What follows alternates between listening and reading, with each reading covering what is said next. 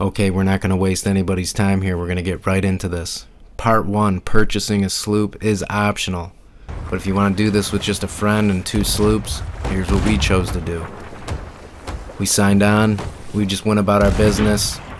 There was a skeleton fort up. Wrecked a galleon of sweaty tryhards.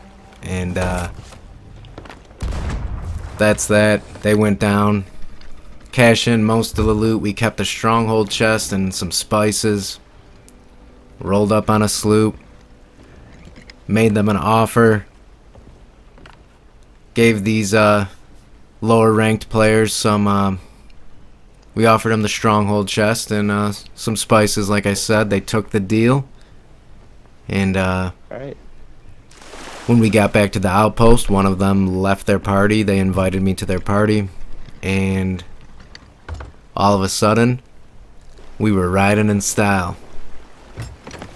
Now that's basically part 1 of the video. These boats are looking pretty fresh with these red paint jobs, I must admit. I hope you agree. Now moving on. We're starting out with the Duo Thrones first. Duo Thrones Marauder's Arch, number 5.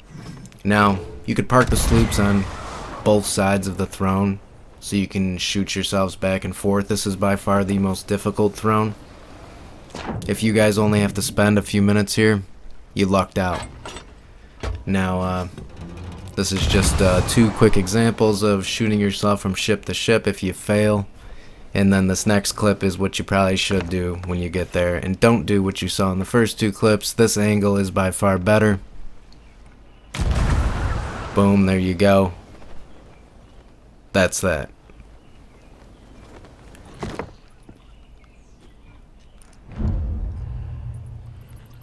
Number 4. Shipwreck Bay. We just got some parkour here. Cannon not necessary on this one. You can still use it if you want.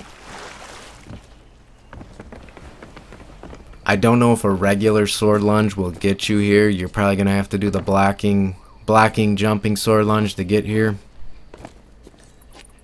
If you don't know how to do that, it's in one of my tips videos. But you just hold block, charge up a sword attack, and then jump after your player starts moving forward. Now, number 3, Plunder Outpost. This one's not too bad, but if you have a bad angle, the rock will deflect you. If you have a glancing hit on the rock, kind of like I did, but I got lucky, you can easily get sent back down. So try and have a good angle on that one. And remember, these are the duo sloop thrones, so you are going to need 2 people in separate crews to do these.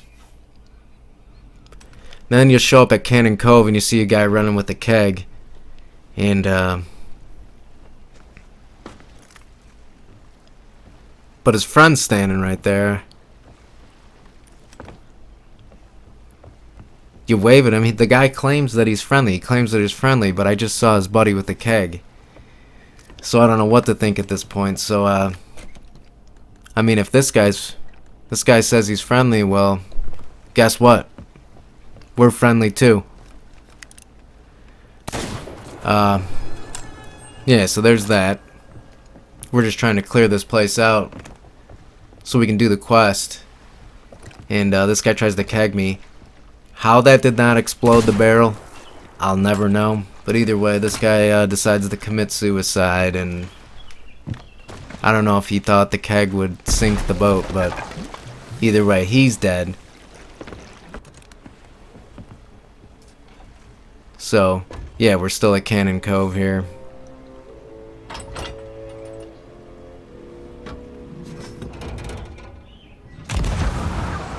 This one's not too bad. A lot of area to land up here. I still almost managed to miss.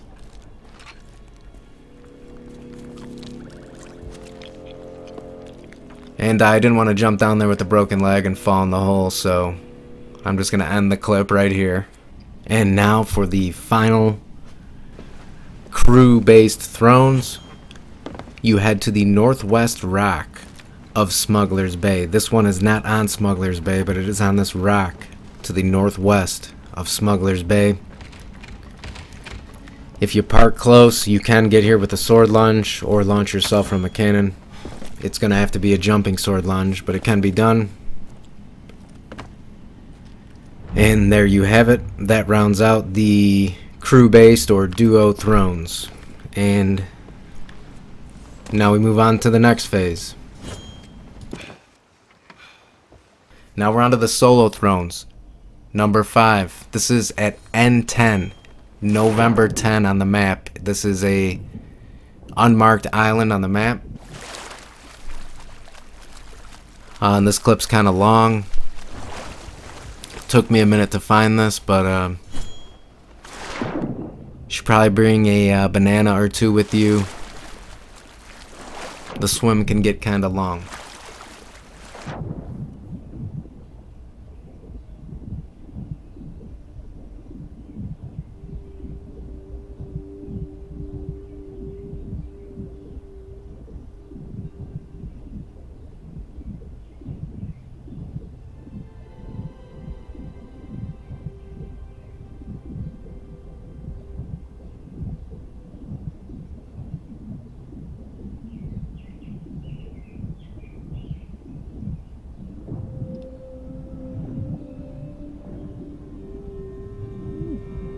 Even I got lost trying to find it, and then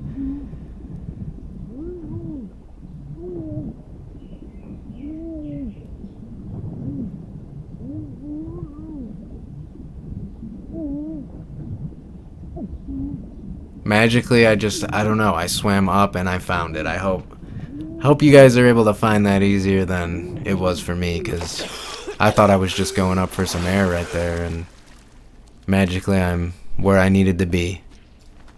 Good luck.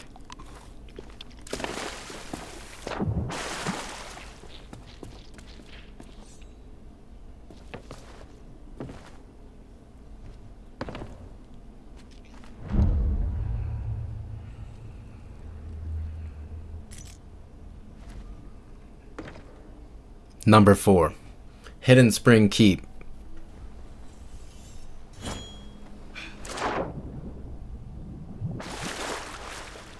I would definitely use this watchtower. Then you don't have to deal with your boat rocking back and forth from the waves. Way better to shoot yourself from somewhere that isn't moving.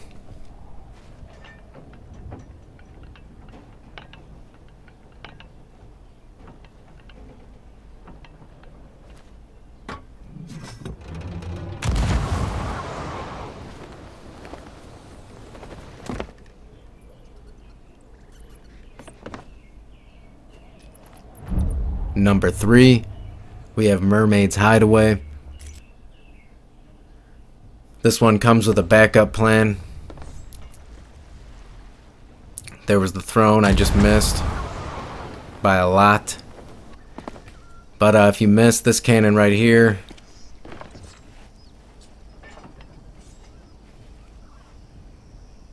there you go.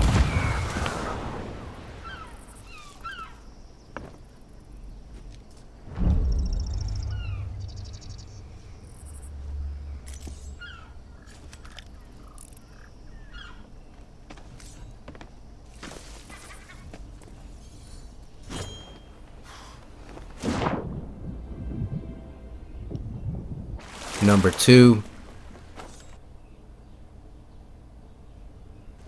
Thieves Haven. You can just park next to this rock, run along your sail. Not too bad. Easy enough.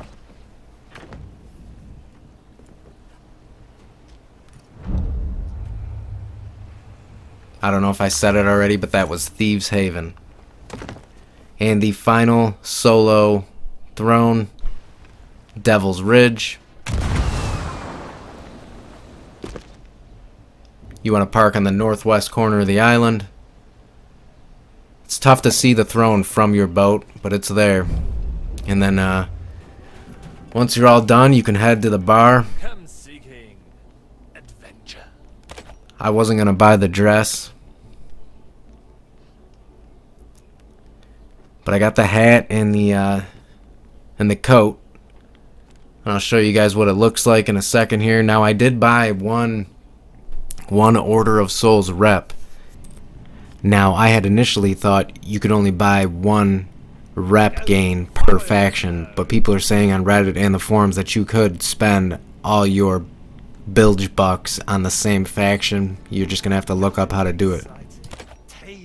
But it's just so you guys can see how much it gives you. And if you're a high level and you're close to 50, that is a welcome boost. That is a welcome boost.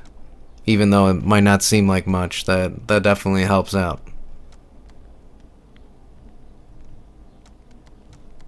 And I ended up saving the final 30 of my bilge bucks. But there's the outfit. I know my boots don't really match, but looks pretty nice. And thank you for watching. And feel free to check out some of my other tips and tricks vids. Have a great day.